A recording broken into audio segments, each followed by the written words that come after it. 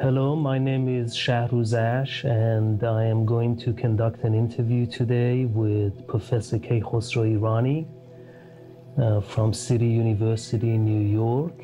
He is a professor of ancient philosophy, and it is a great pleasure and honor to have him here today and to be able to do an interview with him. We have individuals who have translated the Gathas, but yet their profession is translation.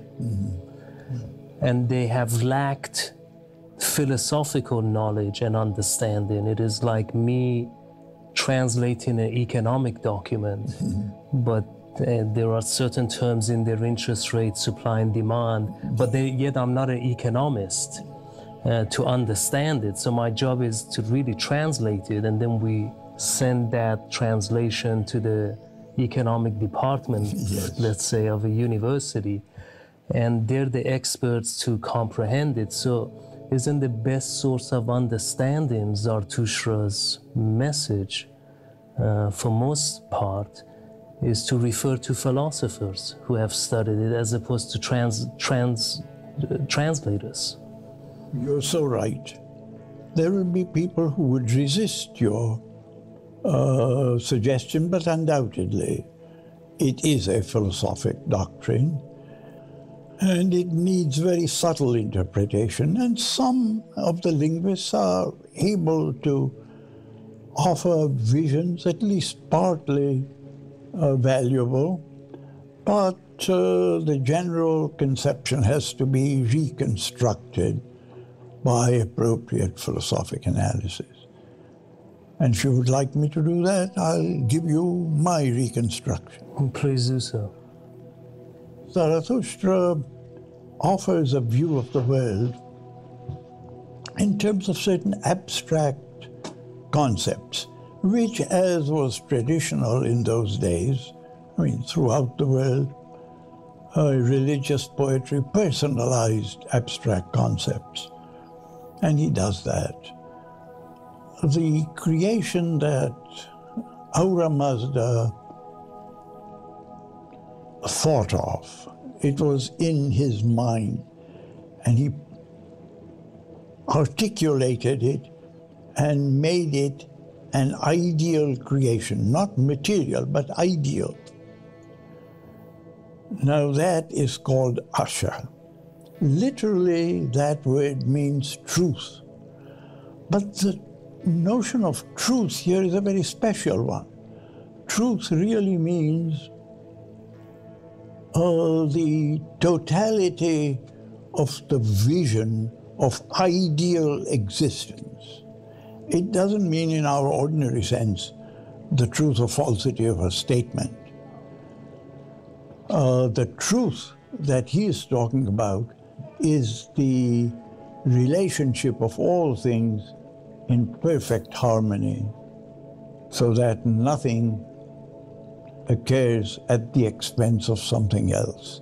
There is no friction in that existence. This ideal world of Zarathustra, Asha, was then actualized in the material world. Ahura Mazda, in his wisdom, conceived of a perfect existence in purely ideal terms, and this is what is called Asha, the truth. The truth then means an ideal form of existence where nothing is in conflict or in abrasion with anything else. It is also the notion of social justice. No one prospers at the cost of somebody's injury.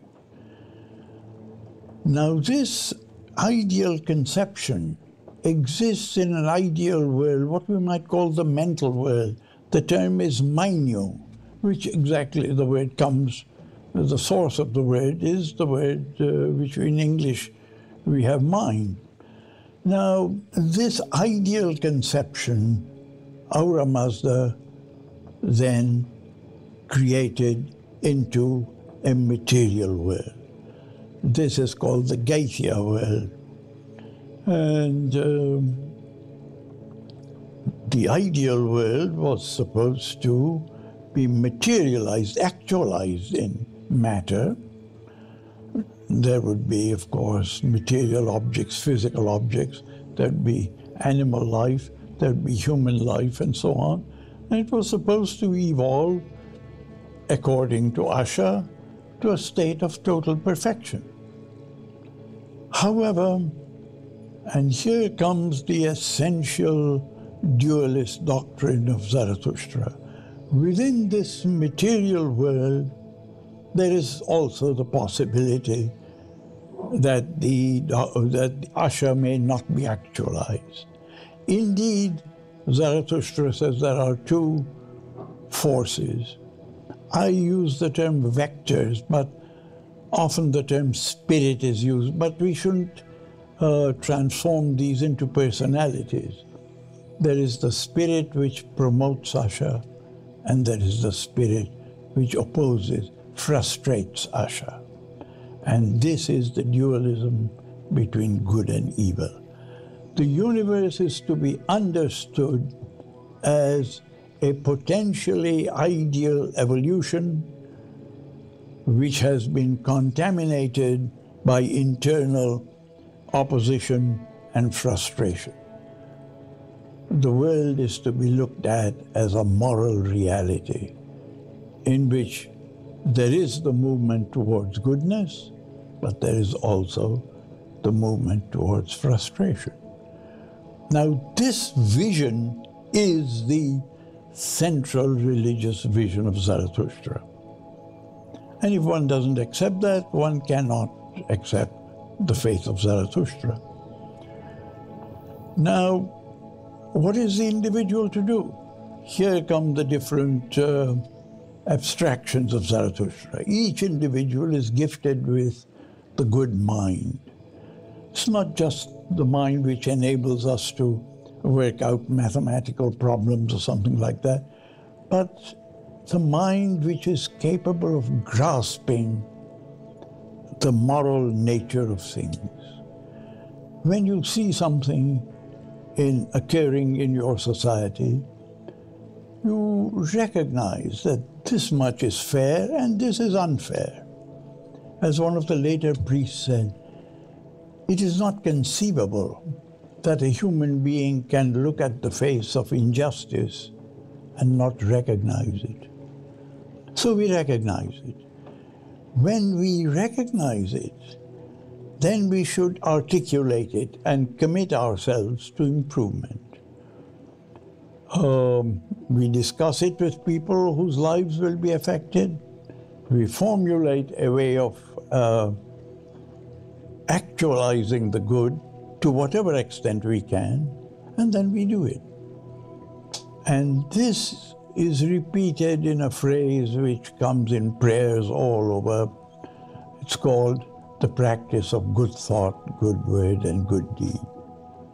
See, there is no such thing as a good deed without good thought, because in the tradition of Zarathustra, there are no prescriptions, do this, don't do that, and so on. You are left to think through what should be done. The responsibility is yours. This acceptance of this responsibility becomes the way of life. And you have the view of the world. The world is a moral reality, your way of life. Act with good thought, good words, and good deeds. And you have accepted the doctrine of Zarathustra. Now, the interesting thing here is, contrary to the tribal notion, this is a decision to accept this way of life, this vision and this way of life. It's a purely individual matter. In one of the verses of the Gatha, Zarathustra says, I talk to each of you. Listen with care and with careful thought, and make a judgment, each individual by individual, man and woman. Why does he say this? he distinguishes it from the tribal conception, where each individual didn't think for himself or herself. The tribe made the decision. If you're a member of the tribe, that's what you did. But here, each one is asked to make the decision, and each one is asked to bear the responsibility for that decision. You choose to live in this way, or you don't.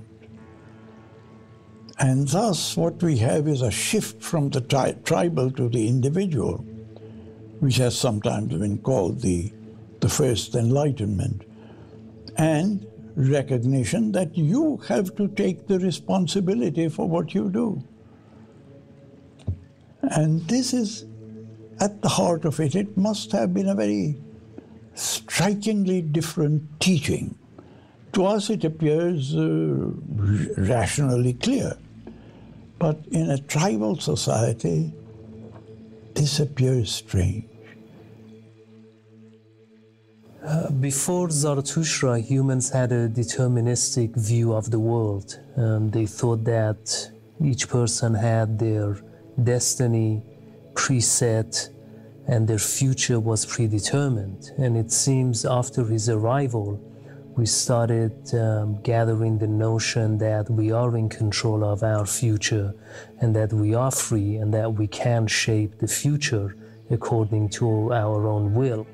In the Gathas, there are two places where he talks about this our making responsible decisions freely.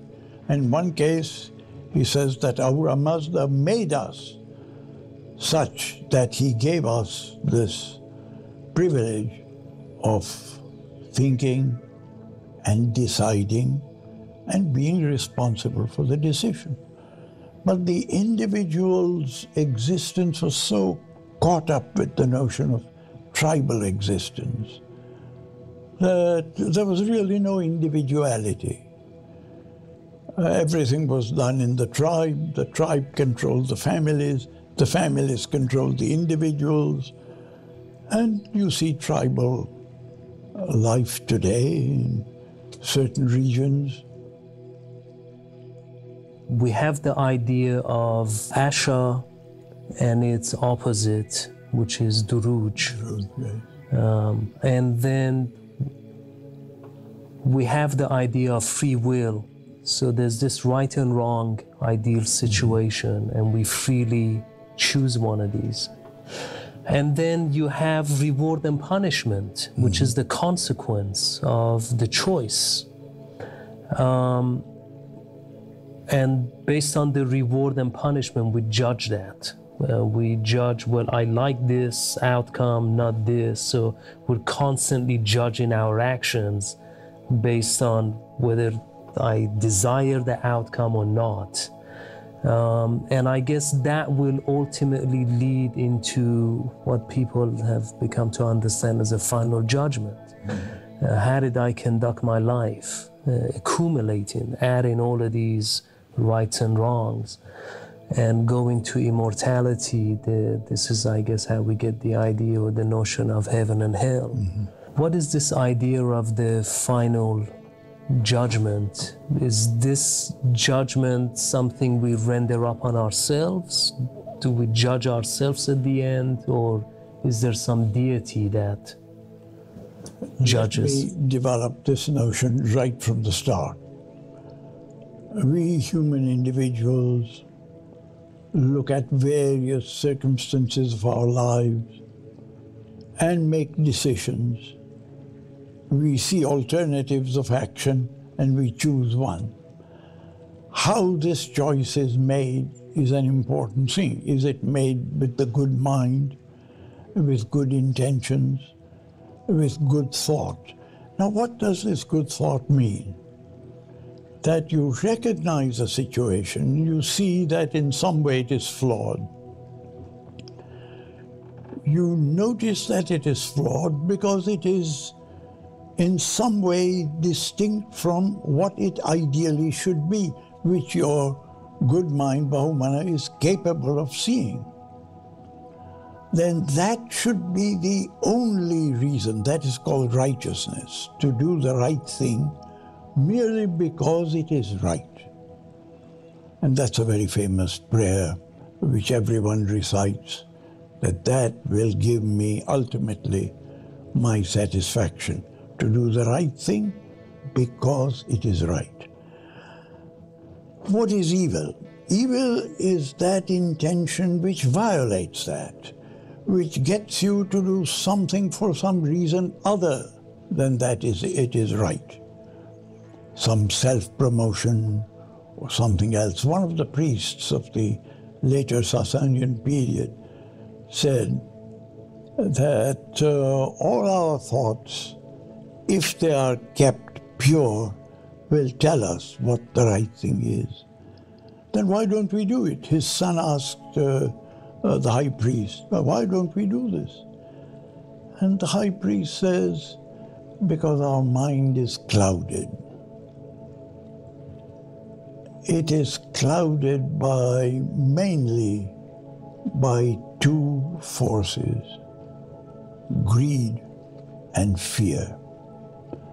When these move us, then we look for self-interest. We put that above the interest of the right and fail to act correctly.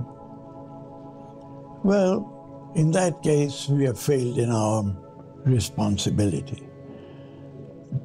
All these acts of doing the right thing for the right reason, doing the right thing out of some accidental judgment, doing the wrong thing for the wrong reason, or doing the wrong thing accidentally and so on, all this is, so to speak, collected in a book of accounts. And when the soul goes to the other side of the gates of death, and now we come to a kind of a dramatic vision. It comes to the bridge of the separator. And then on this bridge, its accounts, all the good is put on one side, and all the evil and the opportunities for good that were lost are put on the other side. And if the good outweighs the evil, you cross the bridge into the state of best consciousness. If not, you fall off the bridge into the state of worse consciousness. These became heaven and hell later on. These are states of consciousness of our spirit. These are not halls where we live in comfort and so on. That's a highly materialist conception of heaven and hell. But the conception that there are two different ends for differently valued souls is part of the doctrine. And this, you don't appeal for mercy, you don't plead for this or that. It is the consequence of your life. The moral consequence of your life appears in the state that you go into after you die. Going back to this heaven and hell, the idea of heaven and hell, we later on we developed the idea of Satan, or the devil character, so to say. And in Zoroastrianism, as you mentioned, we have this Serpenta menu and the Angra menu. That's right. The evil spirit and the Holy Spirit, yes. Or evil mentality or good mentality. Is the Satan a personification then of this Angra Mainyu? Exactly. Or the unholy spirit? Yes. You see what happens in every religion, in every teaching of the initial prophet. There is a spiritual message. Gradually, this spiritual message is promulgated to the people by the priesthood. And the priesthood require the people to do this and that and so on, rituals of various kinds.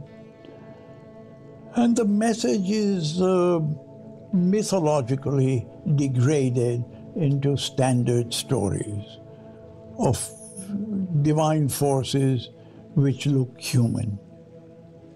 We already had standard Greek mythology, standard Babylonian mythology, standard Egyptian mythology. But with these reflective religions, like Zoroastrianism, the teaching of Zarathustra, or the Upanishadic religion, which come at the end of the Vedas, or the certain prophetic prescriptions in the Old Testament, the book of Isaiah, for example, where you have abstract commitments which are demanded of the religious person, but the priesthood gradually humanizes them. And now you do this, you pray to so-and-so, you do this and that. And there's a ritual. And as Baumslag once said, the priests have to construct rituals because they are by profession technologists. There's a technique of communicating with the divinity. And one day I was in a discussion, someone asked me, what do you need this technique for? And I said, this is a technique for getting into the good graces of the divinity, asking for this and that. So this person asked me, tell me precisely what this technique does. And I said, well, actually, I can't do that because this is a kind of the technology of beggary. We asked the divine, give me this, give me better health, save my son, do that, and so on. But that's popular. Max Weber, in his Sociology of Religion, says that with most prophets, the religious vision is given and offered by a charismatic character who makes this believable.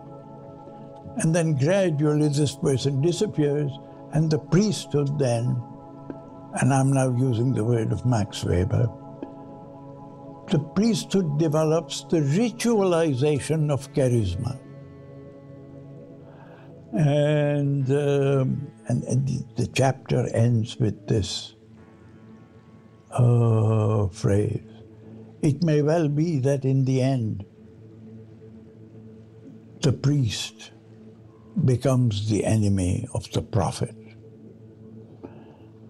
Now, that's not always the case, but often. But the priest transforms the religious vision into techniques and practices and mythology. Satan is the mythologization of that force in opposition to Asha. Right. And then he became a person, and then there were all sorts of stories about him, and so on. Now I want to switch the subject to Greek philosophy. Mm-hmm. And as to Herodotus, the Greek historian, for example, writes and states that the Zoroastrians taught their children three things. One is horse riding, the use of bow and arrow, and speaking the truth. Did this culture of truth come down from the Zoroastrian days? Oh yes, without any doubt.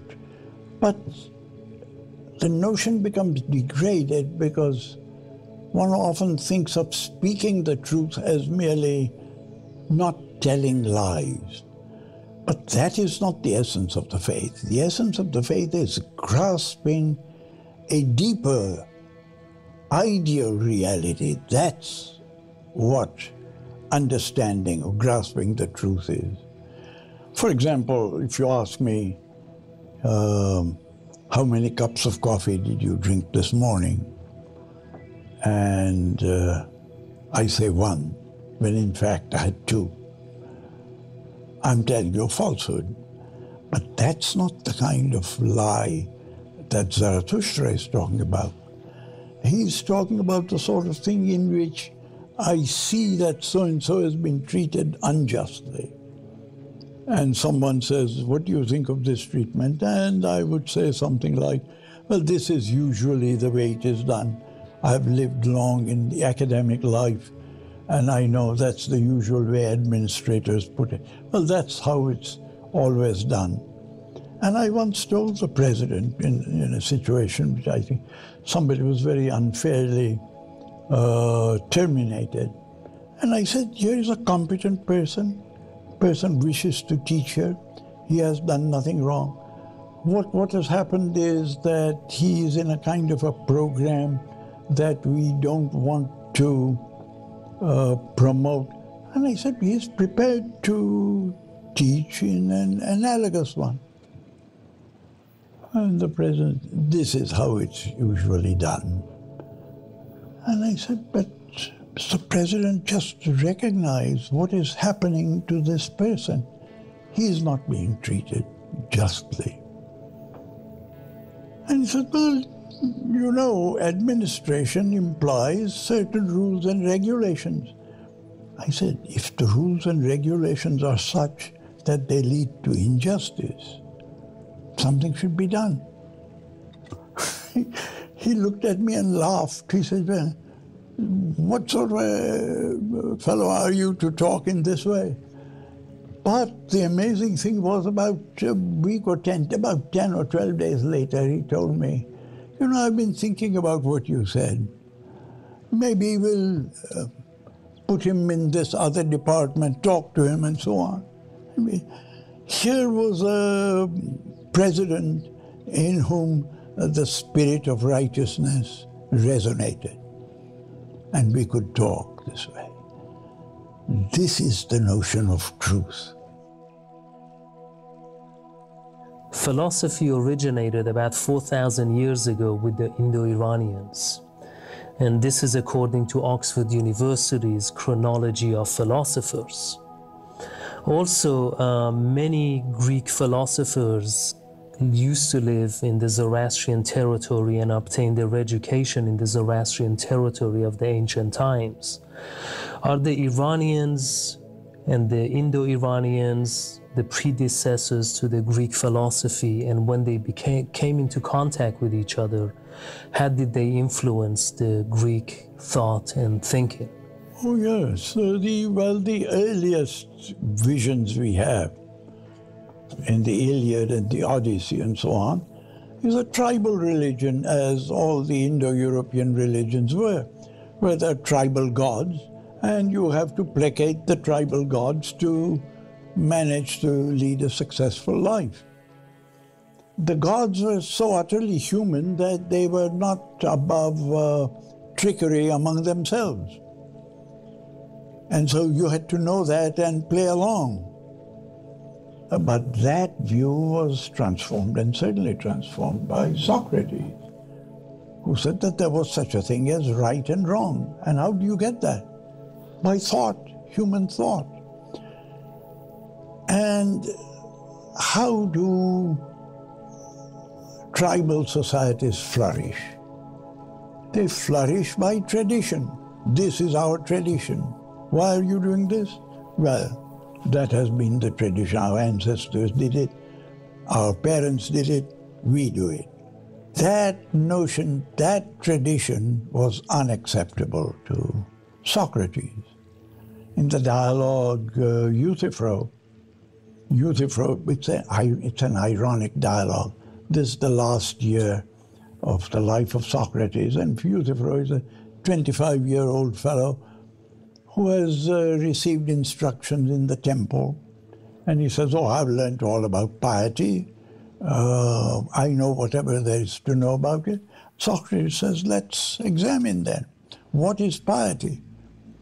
And says, piety is doing what the gods wish and not doing what the gods don't wish.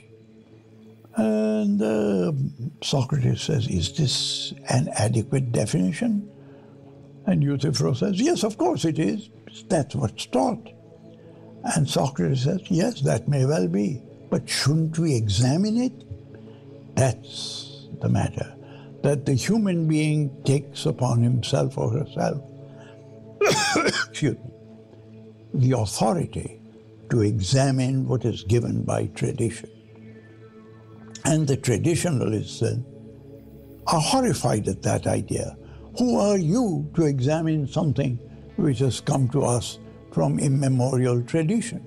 I have been told that by some of the Zoroastrians who don't like my views, who are traditionalists. And I say, I have nothing against tradition, but I think we should examine it. And they say, who are we to examine it? I say, we are rational human beings. We need no additional authority. And so they say, well, you know, the church at one time, the Catholic Church at one time considered this attitude to be an act of pride, a major sin. Gradually that has been restrained. Well, but you see, this is what we face. And as you point out, that notion of free will is not just a separate notion. There was determinism and free will. The moment you introduce the notion of free will, you introduce the right to examine. I was reading a book by Ruhi Afnan called Zoroaster's Influence on Anaxagoras, the Greek Tragedians, and Socrates. And he, on page 33, he emphasizes that Anaxagoras, being, I guess, a teacher of the Greek tragedy and Socrates, emphasized to be skeptic and to freely think. That's right. And that's the culture. Exactly. To have the absolute freedom to inquire and question. Yes, yes. This is the Enlightenment. That's the concept of the Enlightenment. In the 18th century, this was raised by the French philosophers, by the English social writers, and by Immanuel Kant in Germany, where he wrote an essay. In German, Was ist Aufklärung? What is the Enlightenment? And he says the Enlightenment is the view where you accept, and he has a Latin phrase, sapere aude. Sapere meaning thought. Aude is the same word as audacity, when it means have the courage to think. Have the courage to think on your own. And having done that, you recognize that you have the right to think. But that's not the only part, because then it follows that you also have the responsibility to judge carefully. I see. This is the Zarathushtrian position was the first one. The same emerged in the Socratic Enlightenment of the Greeks. And in the Platonic doctrine, this is a very major element. The dictionaries of philosophy claim that Plato's Middle Platonic, which is part of his work, was influenced by Zoroastrianism. In what context, or can you shed some light how Zoroastrianism influenced Middle Platonic work? And there was great works and pieces in there, such as the Republic. Can you tell us a little bit about this, please? One idea which is characteristic of the thinking of Zarathustra is this existence in two realms. The existence, which is a mental existence, the minute existence, as it is called in the Gothic, and the material or the tangible existence called the Gaithia. And this distinction that we as human beings possessing a mind can grasp mental existences independently of perceiving their actualizations in this world, and also perceiving objects in the material world. This separation of two realms, which we find in Zarathustra, we find in Plato. Plato called this grasping of the essences which were in the ideal world, the world of ideas. That capacity is called nous, and that grasping is the act of noesis. And this is certainly, it appears nowhere. It appears in Zarathustra, and it appears in Plato. Then it appears later on in European thinking, and that's always called Platonic thinking. But this is so characteristic a theme that many people think that Plato was informed of it in some form or other by the Greeks who lived in Asia Minor, which was a province of the Persian Empire, and where there were fire temples and major teachers of the faith. I don't know to what extent Plato was influenced by it, but I think he must have heard of it. And then he was inspired by it and produced his own conception, which is a very interesting one. You don't get the idea of justice by looking at just acts and unjust acts. You make the distinction between justice and injustice by grasping the idea of justice and seeing to what extent it's actualized. Zarathustra's view of the world materialistic, or did he believe in this duality of material and the non-material, similar to what you just explained about Plato, about whether it's the soul or the mind? We tend to separate that dualism. Realms. He definitely had these two realms, the Mino world and the Gaetia world. But he didn't have the notion of a different kind of reality implanted in matter. I think we do have souls, and the soul then is judged by its worth, moral worth, dhyana. And the soul is, after death, is known as the Urvan. And that is clearly, so he has a notion of existence, of material existence and a non-material existence. And is this the duality later on that Descartes tries to further articulate, but yes, in terms of mind, same theme that going has through? Dominated philosophy. Xenophon states Cyrus the Great, the ancient Zoroastrian king, was a Mazda worshipper, which means a wisdom worshipper. Who was responsible for the education of the Zoroastrian kings in the field of wisdom? Oh yes, what happened was that the Medes and the Persians got together, two separate tribes of the whole set of Iranian tribes, and they got together with the father or the father-in-law of Cyrus, who was a Mede, and Cyrus married his daughter. Cyrus was a Persian. They got together, and then a church was established, which was the Church of the Achaemenian Empire.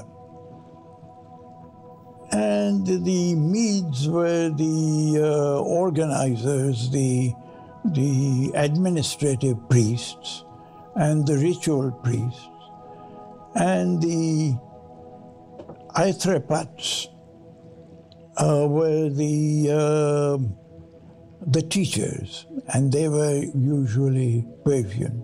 and they taught the Gothic message. To the emperors and the kings at that time. Yes, and also, well, I suppose, to the more literate public, but also to the general public. It was a very enlightened population in those days. And the fact that they absorbed this message, we can see in their inscriptions and in their practices. Many scholars claim Cyrus was one of Zarathustra's disciples. And also in the Bible, we see the name of Cyrus as the anointed one and a savior. In what context is he known to be the savior in the Bible? Can you articulate and elaborate this notion for us, please? This is what happened. Cyrus was, he viewed himself as a world ruler to establish the Kshatriya, that means the authority, the dominion which would organize the world according to Asha. And so he just walked into other states and incorporated them into what he called the good state. He did not impose any of his laws on him. Of course, these people had to pay tax, naturally, to support the authority. And they had to live by the national laws. But the particular private laws were left to each group, each state. The family laws were the laws of the people as they had them. And he permitted them to have their own religious temples, religious practices, and so on. When he conquered Babylon, Babylon was under a tyranny. And many Babylonians themselves were agreeable to having him enter Babylon. He entered with a minimal of military friction. And one of the first things he did was the Jews were in Babylonian captivity. You know, they had been conquered by the grandfather of the king and brought to Babylon, the elite. And they went to Cyrus and said, "We are prisoners here," etc. And Cyrus freed them. And they said, "We have to go back and we have to build, our temple was destroyed." And so Cyrus helped them to build the temple. And their temple vessels had been confiscated by the Babylonians. He restored those to them. So the Jews said, "Here is someone who is helping us, our tribe, and therefore he is sent by Jehovah to be our helper." And they considered him as the anointed of the Lord. Professor Richard Fry from Harvard University argues that Cyrus was the first person who demonstrated the concept of separation of church and state. He also claims Cyrus established a secular society where each person could freely practice their own individual belief. Cyrus is also known for writing the first Declaration of Human Rights. There's a cylinder in the British Museum called the Cyrus cylinder. Is this because Cyrus believed that basic human rights such as freedom, equality, and justice are universal and therefore a moral absolute? I think so. He didn't put it that way. We haven't a record of this kind of thing. But he certainly saw that, as Zarathustra said, each individual must make an informed and intelligent choice. Now, in order to do that, you must be left free.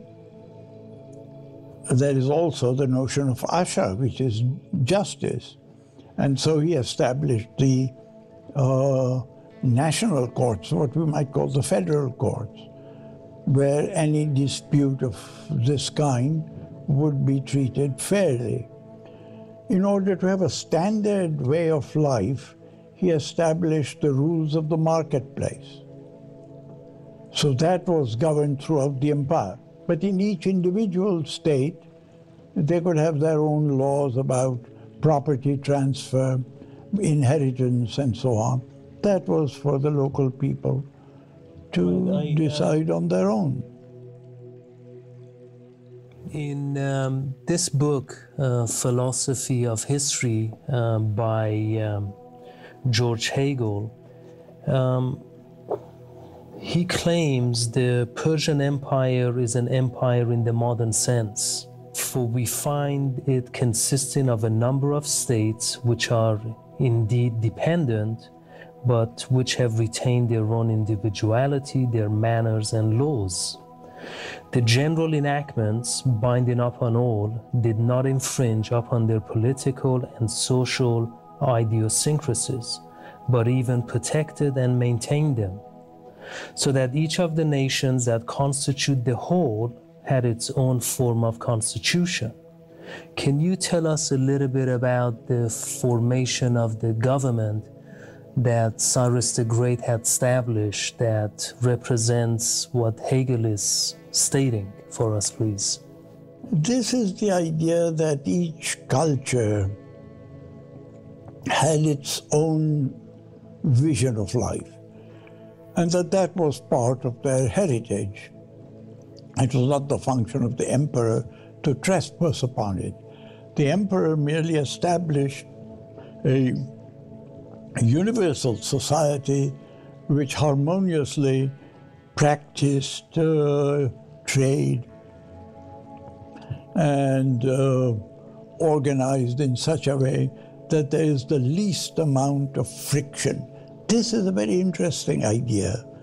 Social friction is viewed as a very damaging thing, because the economic, what has happened with our contemporary society is that we have viewed our welfare so very much in terms of economic advantage.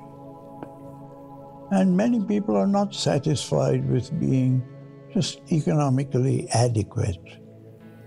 There's this constant need to have more, because who knows, in the future you may need the money and so on and so forth.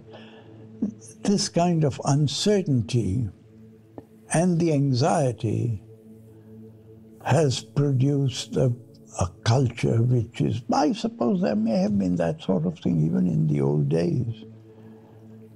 But today this is a very big problem. And the tribalism is being replaced by the conflict between classes, which was, of course, magnified by the communist vision. It seems part of it is because man feels insecure. Exactly. And certain philosophers said life is nothing but a struggle to survive. And since we equate survival to economics, it seems if we gave everyone a blanket security of some form, perhaps it might hopefully reduce some of that. I hope so. Yeah. At least that was the view of Franklin Delano Roosevelt. But they are now trying to turn that back. Some of the social... Some of that social legislation. It seems we need a balance. Exactly. That's the thing. In these matters, there are always issues where somebody's interest is being imposed upon. And one must get the best possible balance. That is what democracy was supposed to be. Instead, it has become a battlefield. But what's the use of complaining about these things? But there must be a vision somewhere that can solve it. Zarathustra's vision is that there is a solution. There is the ideal Asha. You need to have the intelligence and the insight to get to it by restraining your personal self-interest or your fears. it seems this notion of heaven that man has, it's the supreme idea, because we see this world to be imperfect. That's right. So it's the perfect state of mind or idea that comes to the mind, except we lack the wisdom to create that. Yes. And in order for someone to do the right thing and progress to that ultimate state, it seems Zarathustra reduces finally everything to wisdom. Yes. It's ultimately we lack the wisdom, and he puts so much emphasis on this, which it becomes his the God and deity, that is the final frontier. There are two aspects of it. One is grasping the ideal state of the social order where most of the friction lies. And even in the natural order, because there is friction between us and the natural order too. Diseases, for example, and so on and so forth. So the curing of diseases becomes a morally worthy act, produces good. One of the reasons why there are so many doctors among the Zoroastrians. This is an idea of some high degree of optimism. We'll be able to grasp this truth, and we will know what to do. You must get to know what the truth is. You must be able to formulate the proper way to achieve it, and you must have the will and the courage to put it into practice. This is the wisdom. Can anyone choose this religion and philosophy freely for themselves? Zarathustra declares this to be a vision to be chosen by each individual by himself or herself. It doesn't say individuals of this kind or that kind belonging to this group or that group. This is an individual faith. And therefore it is absolutely inconceivable that he would have thought that this applies only to this group or that group. His whole approach was to move from tribalism to individuality.